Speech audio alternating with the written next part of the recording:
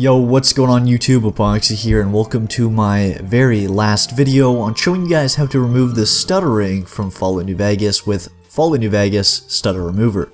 Now I'm going to show you guys what the problem is first without this installed, and then I'm going to show you guys how to install it and show you guys what the actual effects are. So let's go ahead and load up our save, in which does not exist, so we're going to go ahead and create a new game. I'll see you guys as soon as I have the game all ready to go. Alright, so now that we're in the game, we can go ahead and show you a little bit of a preview of what the problem is to make sure that you're having the same problem or a similar problem. So basically, if I run forward, you can see that the screen starts stuttering, almost like we're losing frames. And also if we walk, it's bad as well. But the funniest thing is that when I run backwards, it actually seems to be the worst. And we seem to see the biggest stutters when running backward. And I don't know whether this is just an illusion to make it look worse, or whether it actually is worse. So this is basically the problem. I don't know whether you'll actually be able to see this in the video, because you guys have to remember that this video is rendered and so on.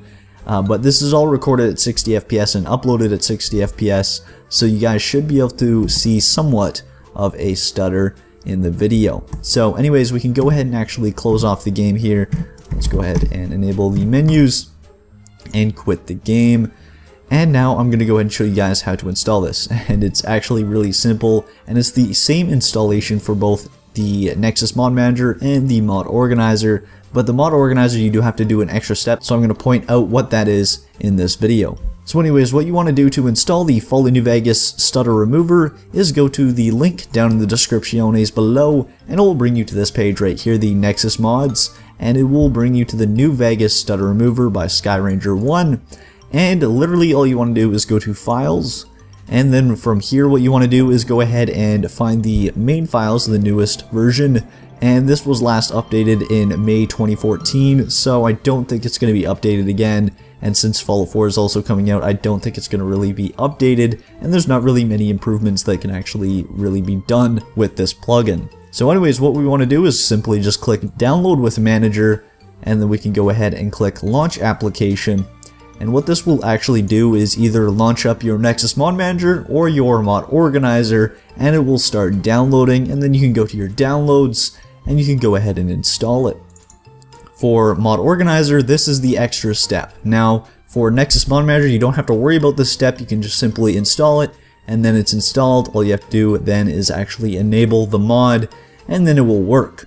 But with this, what you want to do is actually right-click this data folder right here and hit Set Data Directory, and then you're good, and then you can rename it to whatever you want and hit OK. And then bam, we've got it installed here. We can go ahead and check it off.